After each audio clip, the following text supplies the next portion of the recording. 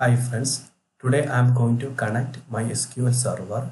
So I click connect button, select database engine. My server name is Tech Nursery. I am going to use Windows authentication. Then I click connect button. It is trying to connect, but it takes some time. I don't know what happened. Let us wait. Okay, we got an error.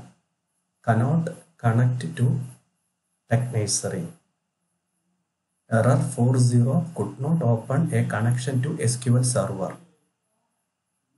So let us check what happened to my SQL Server instance. So first step is let us check whether our SQL Server instance is running or not. So I'm going to click Windows plus R key. Windows plus R key.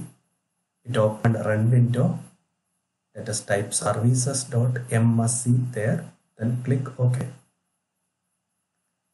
Let us maximize the window, then select SQL Server. Yes, SQL Server Express, SQL Express. This is my SQL Server instance. So when we check the status, it is not showing anything.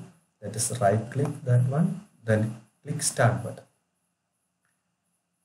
It is starting. Yes, it is showing a running status here.